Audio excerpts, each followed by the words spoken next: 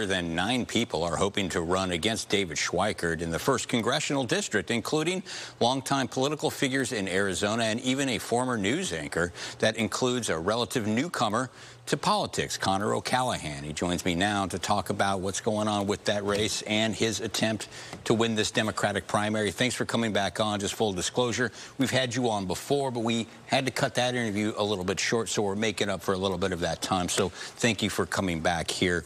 And, you know, my first question for you, this is a very crowded field. How do you maintain, run and win a primary without going too far to the left in Democrat politics, because you're going to be facing a more moderate general election in that 1st Congressional District, because that is very much a swing district. I think Biden won that district in the presidential election a few years back by a very narrow margin. And so they may not be, the general election may not, gravitate towards the kind of message that could win you a Democratic primary. Sure. Great question. And thanks again, Dennis, for having me back on. It's always great to be here.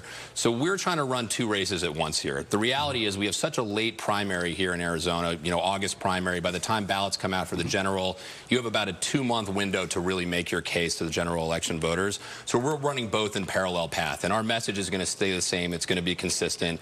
We need somebody who's from this district, who's for this district, who's lived here, who's raising a family here, and who has the team and resources to finally win. And what separates you from some of the other people in this field? There's some very long-time political figures in this race who've got, decent name recognition. You are a newcomer to this. What separates you? Sure. So I think there's 4 serious candidates in the race. 2 of those candidates are former Republicans. One was a Republican until 2018. One was a Republican until 2016. So there's different things in their backgrounds. One said they voted for Trump. One's had shifting positions on choice and on gay marriage. And I think people want a real Democrat in this district who can really take on David Schweikert and finally beat him. The 3rd other serious candidate, I would say, besides myself, we just found out late last week, is under federal investigation. We cannot nominate somebody under federal investigation. That is a recipe for disaster. Imagine a criminal indictment coming down in October. It would hand the seat back to David Schweikert for an 8th term. Yeah, you're talking about Andre Cherney. I've not spoken to him about that, anything like that. So what do you think the key issues are for you in this race? What are you hearing from voters in this district? So look, I think in CD1, particularly in the general election, it has to start and end with the economy. It's a small business-driven district. People want to know that the economy is working for small businesses, that the tax code works for small businesses, and the government's really fighting for them. I think on a national level, people really do care about abortion rights. They care about the crisis at the border. They care about climate change, and they care about common sense gun reform. We need to do all those things, but we can't ignore the economy. We can't ignore taxes.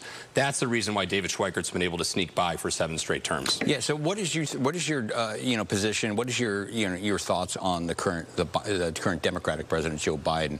If you had to give him a grade, a traditional letter grade, how would you grade the administration so far? So I think you asked me this last time I was on. I'm always interested. I gave the president an A-. Yeah. Okay. You still at an A-? I would still give him an A-. Look, okay. I think he did a much better job than the last guy did. He got inflation back under control. Unemployment's at historic lows. If you look at unemployment among minorities, it's the lowest it's ever been.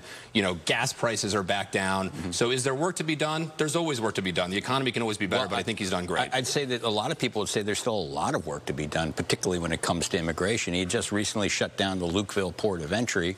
The governor has said that doing that accomplished almost nothing. What kind of grade do you give him on immigration? So look, the crisis at the border has been something that's going on for 2 decades. And I think we need to take back the narrative from the Republicans, this whole Biden open border, Democrat open border policy.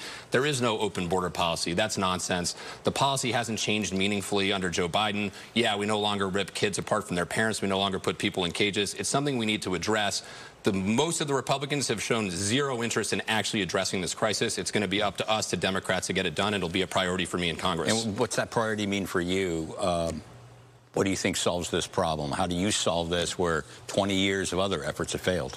Yeah, so I think to your point about 20 years, I think we need to look 20 years out. So we need to look at some of these countries like Venezuela, where we have a large flow of migrants coming from.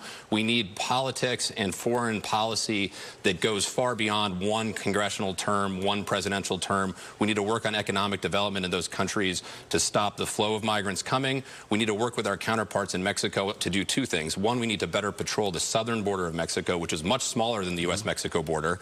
And then we also need to handicap and really take down the cartel cartels, because they've made getting across the border as easy as getting an Amazon package. Yeah, well, let me ask you then a final question then, and then we got to get going. But what about more security at the border? Where are you, like, you know, you know, maybe building more wall down there, sending more, you know, troops to the border? What about those kinds of steps? We have to secure the border. I grew up here in Arizona, border state, and my family spent a lot of time in the Rio Grande Valley in Texas. I think building physical barriers for numerous reasons is almost impossible to do coast to coast. But we have the technology where we can take out Iranian terrorists with drone strikes from the sky. We can read license plates with satellites. We can put our technology and our brain power to work, have very secure virtual borders, and give the Border Patrol the resources they need to effectively control the border. All right. Well, thank you very much. I'm sorry that it's so brief this time, but thanks for coming back and chatting.